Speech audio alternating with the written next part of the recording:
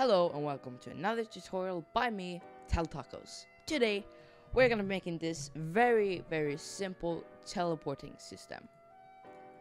So, I have prepared here a UI with a frame, and then I have another frame in it, which I've scaled to about this height, and this is a scrolling frame. Inside of here, I've added two text buttons. You can add any kind of buttons, and then add a URL list layout to make it easier. And now you can do how many you want, and it's just gonna stack. So name this locations, and I also have an open button here. So let's get started with scripting. So I'm gonna add a local script right here and name it to teleport client. So first we're gonna get the player. So let's do local player is equal to game dot players dot local player. And then let's get the main frame, which is this frame. So let's do script dot parent dot frame. Then let's get the open button is equal to script.parent.open. And then let's get the teleport buttons. And this is going to be mainframe dot locations, which I have here. And then we're going to do for I, comma V in pairs. Teleport buttons get children do. So what this loop is gonna do, it's gonna go through all of these buttons, or actually everything I have inside of this. It's gonna loop through this, and it's gonna check. I'm gonna make a check here, right here. If this is a image button, or if it is a text button, then I'm gonna check if someone clicks on this button. So let's do mouse button one click connect function. So it's gonna go through all of these. It's gonna check if it's an image button or text button. If it is, it's gonna wait for someone to click on it, and when someone clicks on it, we will get it right here. So this will work for all the buttons inside of here, so you don't have to have scripts for each one of them. You can have it for every single one. And in here, we're gonna fire the teleport function.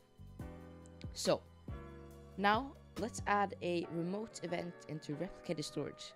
Name it teleport, or whatever you want. Just name it whatever you want, yeah. In server script service, add another script and call this teleport server. So now let's do game.replicatedStorage.teleport fire server, and then let's pass the argument v.name, and this is gonna be the name of the place you want to teleport to. And then what you're gonna do is this will work for now. So let's go in here and let's type game.replicatedStorage.teleport.onServerEvent connect function. And whenever you fire a remote event from the client to the server, it's always gonna pass the player as the first parameter. So you're just gonna type in player, and then you can type in the name. And this is going to be the name of the teleport. And then do local char is equal to player.character or player.character added weights. And then local humanoid root part, or RP, or HRP for short, is going to be char wait for child humanoid root part. And then let's just set hrp.cframe is equal to game.workspace dot teleport name dot cframe. So what you're gonna do now is you're gonna add a folder into workspace and name it teleport or whatever you want. Just remember to put the same thing right here. And you're gonna add parts into this, and these parts can look like something like this: anchor on and can collide off. And then you can make them transparent.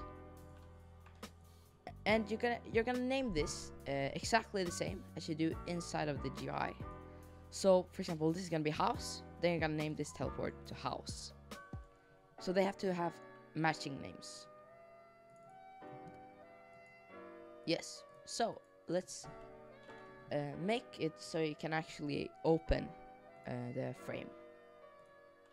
So let's go in here and let's do open button dot mouse button one click connect function, and then we're gonna set the main frame dot visible to not mainframe dot visible.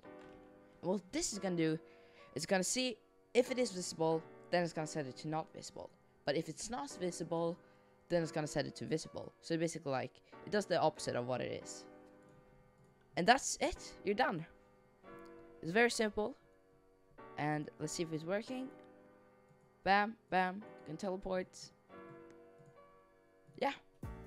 So this is gonna be in the model in the description. You're gonna find this UI if you want it. And yeah, the script is also gonna be in the model. So thank you for watching, and I'll see you next time. Bye bye.